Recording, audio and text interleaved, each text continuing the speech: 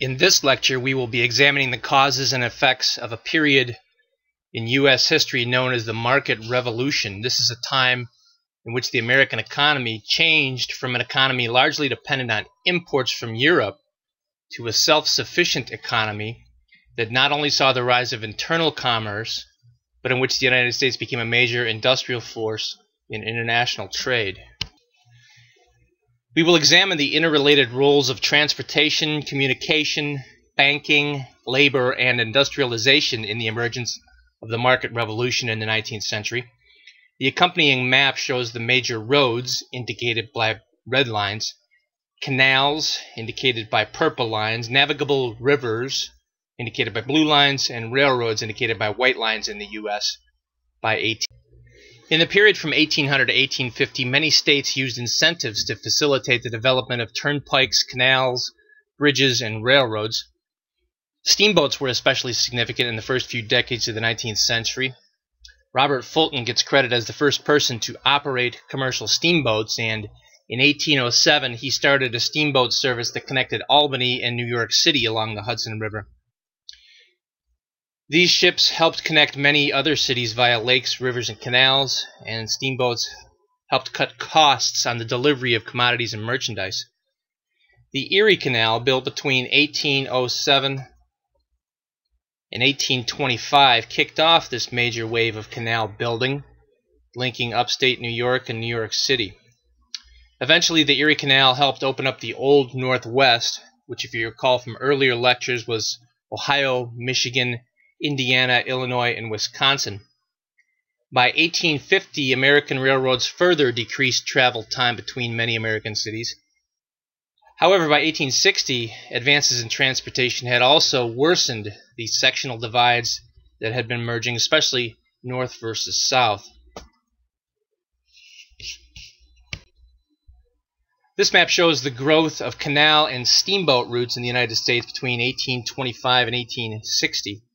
Canal routes are depicted by blue lines, and steamboat routes are shown in red lines.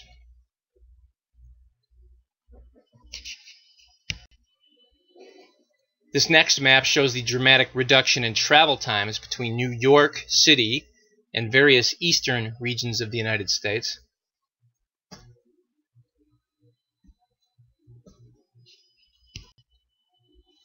This map shows the growth of railroads by the year 1850, indicated by a red line, and 1860, indicated by a purple line. You can see this decade from 1850 to 1860 was a decade of significant growth in American railroads. The market revolution also depended upon the rise of an urban working class that consisted of both skilled and low-skilled laborers. This rise was facilitated in part by the boom in European immigration to the United States in the 19th century. Immigrants provided cheap labor for industrial settings such as factories. This period is also noteworthy for the emergence of labor political unions in the 1830s that were often known as working men's associations. These groups solidified behind the idea that American workers needed political clout to protect their interests, though working men's associations had not evolved into the full-fledged labor unions that appeared in the late 19th century in the United States. One of the most successful of these associations was the Mechanics' Union of Trade Associations, which was formed in Philadelphia in 1827. This group represented workers as a class, not by trade, and advocated 10-hour days, fair wages, and the education of workers. This era also witnessed a rise in labor protests, especially in states such as Massachusetts and New York. At this time, workers possessed few legal rights, and many of these protests were broken up by state and local police forces. An example of the unrest of working Americans can be seen in the Flour Riot of 1837. The riot was caused in part by poverty and also by the rapidly increasing price of flour, which had more than doubled in many cities. These conditions were related to the banking panic of 1837.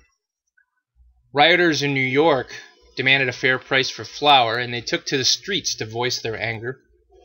Hundreds of barrels of flour were seized by rioters after a flour dealer refused their demands. Police and military troops had to be sent in to break up the rioters. Invented by scientist Samuel F.B. Morse, the electromagnetic telegraph transmitted electronic signals across copper wire. In less than a decade, telegraph lines connected the larger East Coast cities. By 1854, 23,000 miles of telegraph lines connected various parts of the country. The first transatlantic telegraph cable was laid in 1858, and this innovation enabled rapid communication between Europe and the United States. And the U.S. Postal Service made increasing use of new technologies, such as the steamboat and the railroad, to greatly reduce delivery time between major U.S. cities. The role of mechanization and industrialization in the market revolution cannot be overlooked. This era is noted for the rise in interchangeable parts, which are components produced to such exact specifications that they emerge as almost perfectly identical.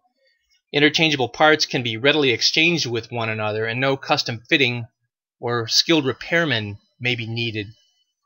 Eli Whitney's development of the cotton gin in 1793 quickly resulted in American cotton becoming widely available for export at highly competitive prices.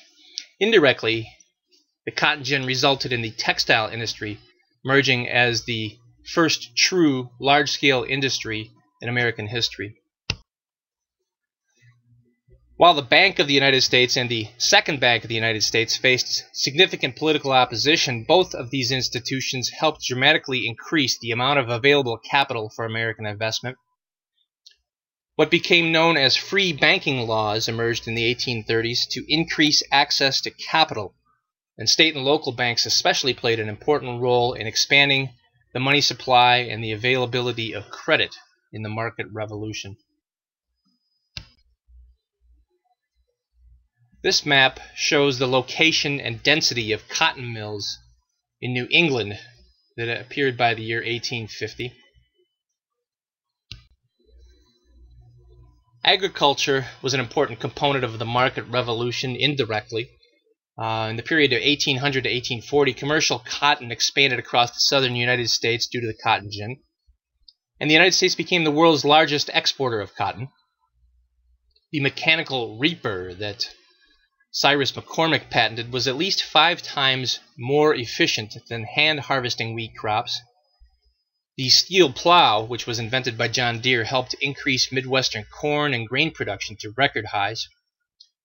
However, New England farming communities increasingly struggled as these farms lacked sufficient yields for market settings, and many of them were smaller, unlike the larger Midwestern farms, which were increasingly commercial in nature. Finally, the market revolution was not without its critics. The desire for profit, translated as greed, was seen by many Americans as a threat to the public good. The periodic boom and bust cycles that occurred made for both economic as well as social instability in the United States. For many workers, especially those in low-skilled work settings, irregular employment was a fact of life. There was no unemployment insurance at this time, and there were few laws to protect workers or to help them when they were unemployed. In general, this was an age of increasing economic inequality of the United States, and many observers during this time period exhibited skepticism about a world of haves and have-nots. The increased mechanization and industrialization resulted in the rapid disappearance of traditional artisans and craftsmen, and this was a source of concern for many Americans. Finally, many Americans worried about the problem of wage dependency, commonly known at the time and even today in some circles as wage slavery. To some contemporary observers, having a low-wage factory job was little better than being a plantation slave.